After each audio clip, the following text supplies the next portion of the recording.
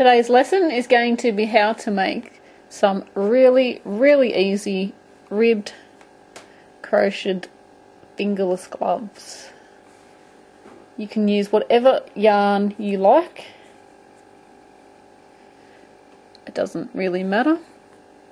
I hope you guys enjoy this tutorial as much as I've enjoyed making it. I absolutely love these gloves. They are so easy and they are so cute as well. Okay, I hope you enjoy the video. What we want to do is get our hook and our yarn. I'm using some quite thick yarn, so I need quite a large hook. We've got an 8mm hook there. And what we need to do, because we're making these gloves, we want to make the chain from where we want our gloves to start, so about your knuckles, until you have it long enough to go up your arm. Now you can make your gloves little short ones, or you can make them as long as you like. So here we go, this is how long I have made my chain, starting at my knuckles, and it's about 2 inches below my wrist. What we want to do now is we want to single crochet into the second chain from the hook. So that's not the one that's on the hook. Here is our first one. We're crocheting into the second one there. So putting our hook into the chain, yarning over, pulling up a loop. We have 2 loops on our hook, yarning over and pulling through 2. That's our first stitch made. Want to do this in every chain across. So into our chain, yarning over, pulling up a loop. We've got 2 on our hook, yarning over, pulling through 2. Into the stitch, yarning over, pulling up a loop. We have 2 on our hook, yarning over, pulling through 2. Repeat this all the way to the end of our chain. I'm now coming up to the last stitch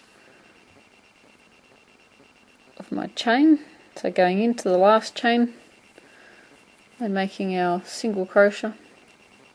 We now want to chain up 1.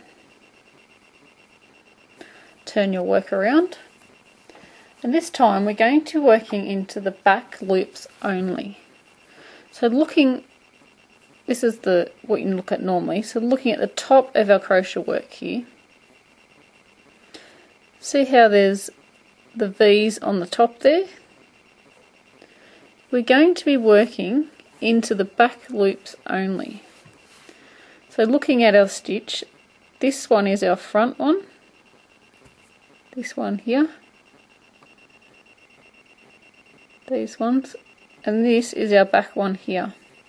So we're going to be working into the back loop only. Instead of going as per normal, we go through 2 loops on our hook there. Go underneath them. Normally we're going to be going into the back loop only. So let's just put our work back on. So our chain 1 that we just did then counts as our first stitch, so we're not going into this one, we're going into the second stitch. We're working into the back loop only. So just going into the back loop and then completing our stitch as normal. So pulling up a loop, got 2 on our hook, pulling through 2. Going into the back loop again, completing our stitch as normal, the back loop. Now on any pattern that says back loop only, this is exactly what it means. It doesn't matter what stitch you are doing, you're still working the stitch into the same spot, into that back loop. And this will change the fabric the way it looks quite a bit. Instead of our fabric looking flat, it is going to give it a ribbed look, kind of like a crinkle cut chip. So what you want to do is every stitch across, and from now on in every row we are going to be working the back loops only. Now coming up to our last stitch, and you don't want to forget to do your last stitch because otherwise your piece won't be straight on the edges. Going into the back loop and working our single crochet and chaining one, turning our work. Now we're going to be working in the back loops again, so missing our first stitch because we have done our chain one, which counts as our first stitch. Going into the back loop and completing our stitch as normal. And we want to single crochet in every stitch across, and each row from now on is going to be exactly the same. So what we're just doing is making our piece wider, and we want to keep making rows until we're able to wrap it around our arm.